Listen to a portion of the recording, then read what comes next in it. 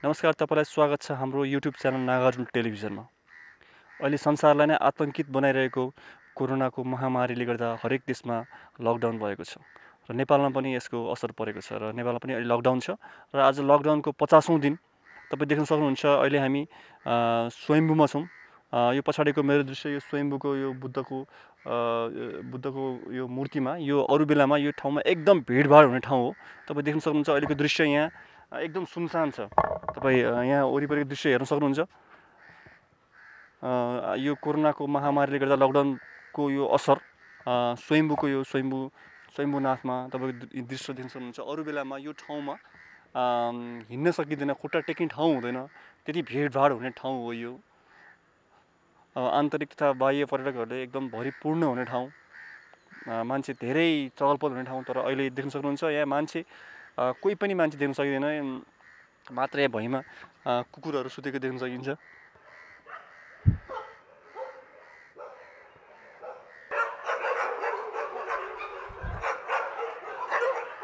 White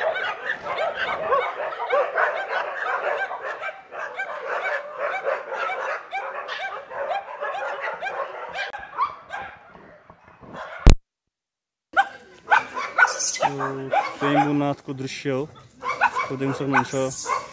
सुनसान छ, मान्छेको चहल पहल छैन, मात्र बाँदर कुकुरहरू मात्रै छन्।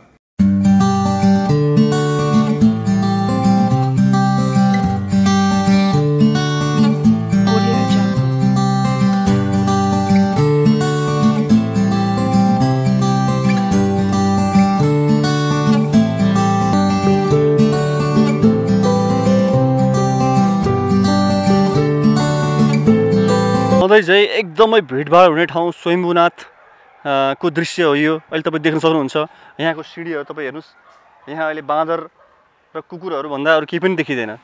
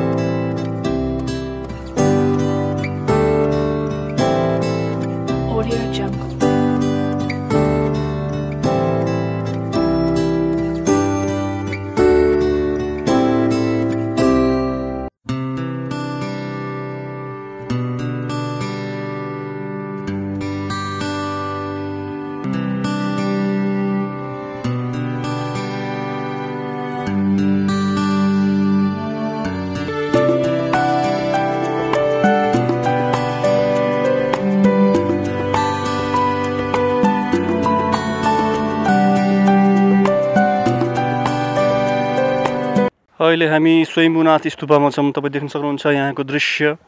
सधैँ भिडभाड हुने ठाउँ, सुनसान छ, मानिसहरूको चहल पहल छैन, एकदम सुनसान। लकडाउनको 50औं दिन आज तपाईँ देख्न सक्नुहुन्छ। सुनसान छ स्वयम्भू। यो एकदम एउटा यस्तो विषम परिस्थितिमा मान्छेहरू सबैजना घरमा बसेको अवस्थामा मानिसहरू खासै चहल पहल हुँदैन। त्यसकारण पनि सधैँ भिडभाड हुने ठाउँ हो यो स्वयम्भुनाथ। तर यस्तो अवस्थामा निस्कनु पनि हानिकारक हुन्छ, त्यसकारण घरमै बस्दा उचित हो।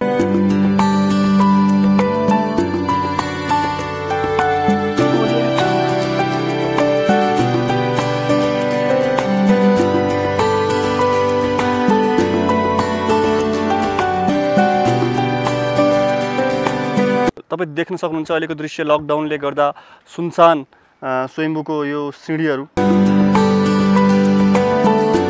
नमस्कार, मेरो नाम सwyambhunath हो। म स्वयम्भूमा हो, पुरोहित पनि हो स्वयम्भूको। स्वयम्भूमा तपाईँ के गर्नुहुन्छ यहाँ? अहिले स्वयम्भूमा हामी यो पुरोहित हो, पूजासाजा गर्ने। अब त्यो पूजा नभएपछि यहाँ पसल राख्ने।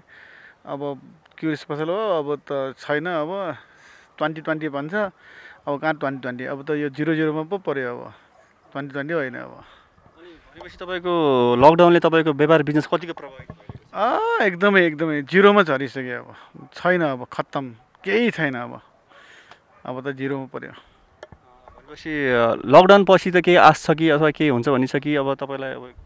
अब लकडाउन पछि त अब 1-2 वर्ष त्यस्तै हुन्छ, अनि त्यसपछि मात्र अनि यो पसल चाहिँ बिस्तारै राम्रो भएर आउँछ। अहिले त बिल्कुलै बन्द छ, अब खत्तम। अरू बेला कतिजना मान्छेहरू आउँथे यो ठाउँमा र अहिले तपाईँ यहीँ बसिरहनु भएको छ, तपाईँले देखिरहनु भएको छ, कतिको मान्छेहरू छन् यहाँ आएर? पहिला त अब यहाँ अब अनगिन्ती छ, अब मान्छे त धेरै आउँथे, अब विश्व सूचीमा परेको यो त पहिला त धेरै आउँछ, अहिले त छैन, अब शून्य छ, लकडाउन छ, अब केही छैन, मान्छे त एकदमै बिल्कुलै बन्द अब यहाँ। अब यो कोरोना चाँडै हटेर जाओस्, शान्ति आओस्, अनि त्यसपछि अब बिस्तारै अब खोल्दै जाने, त्यही हो। नमस्ते।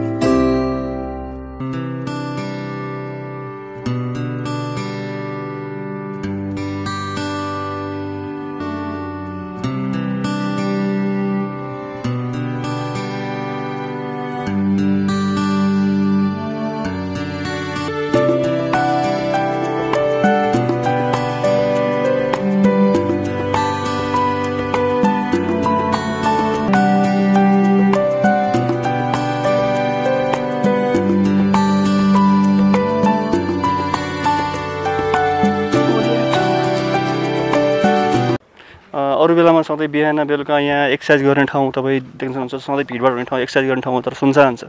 यहाँबाट काठमाडौँको दृश्य देख्न सक्नुहुन्छ तपाईँ।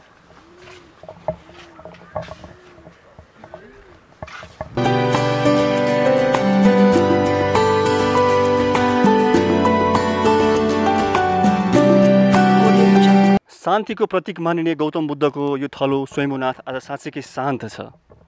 त्यस्तै मानिसहरूलाई आक्रान्त पारिरहेको यो कोरोना भाइरस पनि चाँडै नै संसारबाट शान्त भएर जाओस्।